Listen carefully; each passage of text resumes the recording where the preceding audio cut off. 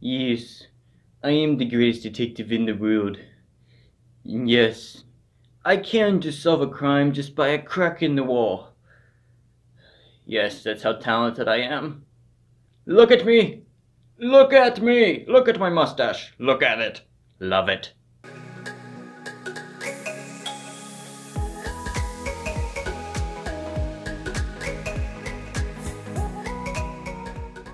I was really looking forward to this movie, mainly because that first trailer, I just love that mystery feel it gave to it. The second trailer I wasn't a huge fan of, but that first trailer I really enjoyed. It just grabbed me from the very beginning, and I was definitely going to see this movie. But does it live up to that? Well, let's find out. So believe it or not, the murder on the Orient Express actually takes place on the Orient Express. However, the train gets trapped by an avalanche, and there's a murder that occurs on the train. So luckily enough, we have the world's greatest detective over here, played by Kenneth Branagh. I don't remember his actual name in the movie, but I don't know if that really matters. However, he's got to figure this one out, and so it's a whodunit. Who could have killed this man? Was it you? Was it you? So many suspects? Oh, who could it be? I don't know. Oh, I don't know what I'm doing right now. Oh. So Kenneth Branagh did a rather good job at being our detective. And then there were some suspects that were rather interesting to listen to. Then there were some that were just like, yeah, I don't really find you all that interesting at all. And then there was also this one guy where I was just like, man, that seemed really staged. Like, really? And yes, I'm talking about you, my friend. So this movie starts out with a case in Jerusalem. I just really didn't care for that part of the movie. It just felt rather pointless. And I honestly just wish it wasn't in the movie. Yes, I'd like an introduction to our lead character, but it really didn't work for me. I'd rather them just start off with them getting on the train. It's just, yeah.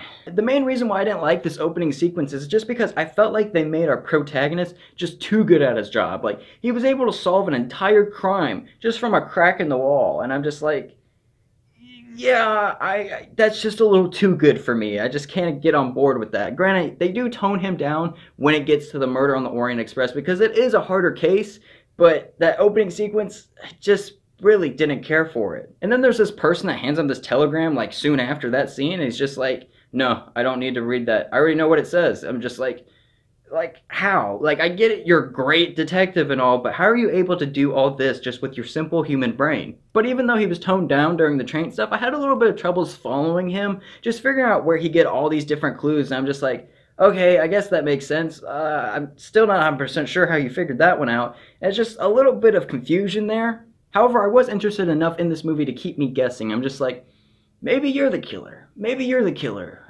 I really don't know, and so it does succeed on that aspect. Then the ending I found rather satisfying. At first I was kind of like, I don't know, but then as they explained it more, and the more I thought about it, I'm just like, I really like this ending. It came with a twist I wasn't really expecting. And so the ending does make some of the parts of the movie a little bit better, and I'm just like, overall, yeah, okay, I'm cool with it. Just about the entire time this movie was going, I was thinking, you gotta be the killer. This guy's gotta be the killer. And then they reveal some facts, and I'm just like, yeah, that doesn't really make sense, but you still gotta be the killer.